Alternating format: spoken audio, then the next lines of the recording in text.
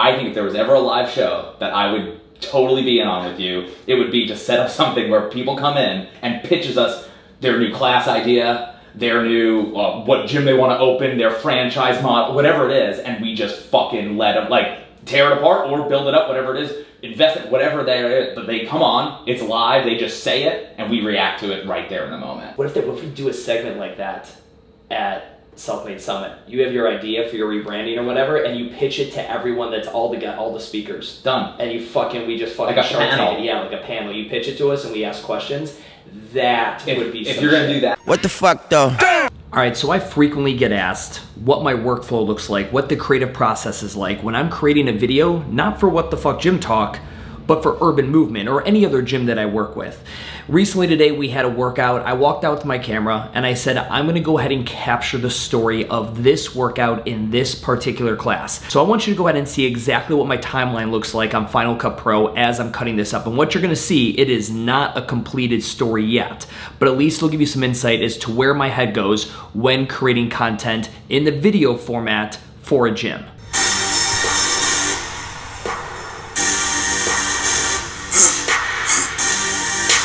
For the victory lap though. Whoa, whoa, they ain't never seen nothing like this before. Lit the room when I came through the front door. Ask me if I should overcome. What for? Train on the tree, please pardon my sycamore. Touch burning sands, cross lands and stormy shore seasons in the year, yeah. Ain't no channel for champions and chain no fear. Yup, the champions here, switch gears. We keep the haters in the rear. At the blood, sweat and tears and my goal so near. I see my victory so clear. I see my victory so clear. All right, notice how the first 11 seconds are completely blacked out. There's nothing there. There's just a couple of those little marks.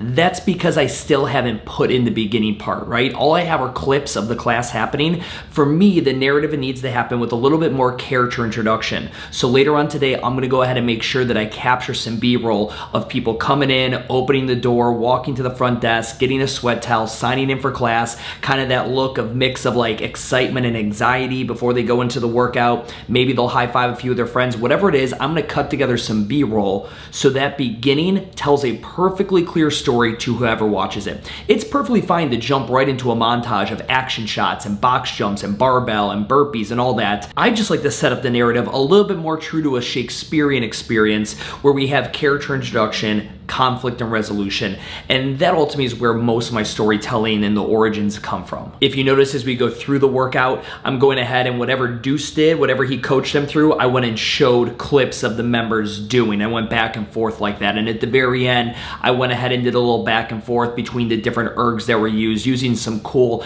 angles with the camera, kind of getting up and under them or on top of the flywheel to get a cool different angle than a static kind of shot from afar. Another thing you'll notice is getting group shots is a pain in the ass. You do not want to get a lot of group shots because it always just takes one person to fuck it up. Meaning they don't move, in sync, or they're doing something kind of off color. Maybe you don't want them. What I mean off color, like shitty form, or maybe they puke, or they're shirtless. I don't know, whatever the fuck that may be for you. But someone in the shot is not doing exactly what you want. And in a marketing video, this video should represent exactly what you fucking want. So I go ahead and use very close-up shots. I zoom in on individuals and I focus generally on just one person at a time. And if I am gonna capture two people, I'm generally utilizing a movement pattern that it's hard to fuck up. Something like an erg or running or something to that effect. The music I utilize is completely copyright free. I used artlist.io. Go check them out. It's a great resource, amazing music. You can cut through the background, but a lot of you guys are using Magisto that I recommended a few vlogs back, and I think that's perfect. And I'm gonna tell you, use Magisto. This here is not for everybody. If you are not naturally good at telling a story, do not waste your time and energy doing this. You've got a fucking gym to run.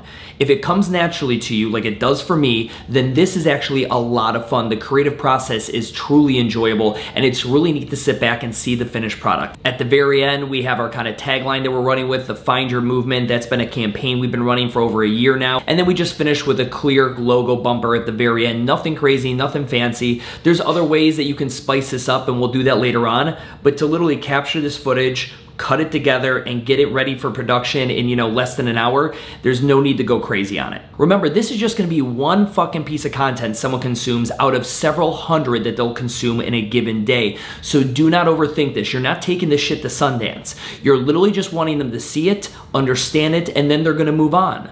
But then hopefully they see it, understand it over and over and over again. Hopefully you're running it as an engagement campaign or a video view campaign, and then a retargeting campaign like I lay out at Microgym University in the social media marketing course. Go buy that shit. And remember, this is with no color grading, no, again, added effects or anything like that, no transition shots. This is just clip, clip, clip, clip, clip, music underneath. It is as simple as that. It doesn't need to be any more complicated. I tell you guys all the time, your content needs to be educational and entertaining. Right now, this pretty much borderlines only entertaining. However, is it educational? Would it show somebody what a class looks like, what that flow looks like? Sure, and maybe that's where we're gonna go ahead and add long form copy to the post so that we have an educational component to it, so someone could actually walk away learning more about what a class looks like here at Urban Movement than what they did previously. But that's just a quick little insight as to what my workflow looks like and where my brain is at when creating a piece of video content for a microgym. So icons and rituals will kind of live in a very similar ballpark. When you guys think of your shirt, like, do you have a color scheme? Been bright green for a long time. It's still painted in the gym bright green, but So then bright green is something where at that color, right, and you actually get the color code for it. You go to Sherwin-Williams, you go to the nearest paint store, you give them that color code, they make you up a patch of that color. You then go to every electrical outlet, paint it green. You accent all over the gym.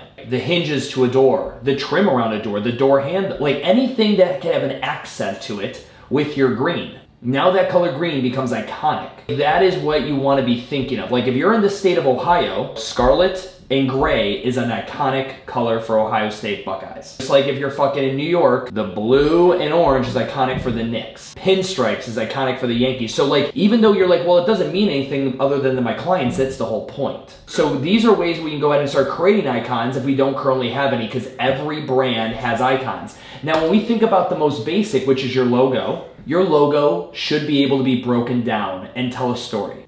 Jason, I did the podcast with him before I left Portland. You look at the really good branding that they've done on their website. The NC Fit it's the state of California behind there, but the state in the back gives it some depth. Urban Movement. When I wanted to break CrossFit South End, I wanted to break outside of the box, right? The CrossFit proverbial box that we all call it. That's why I have this logo with the broken box and Urban Movement exiting it.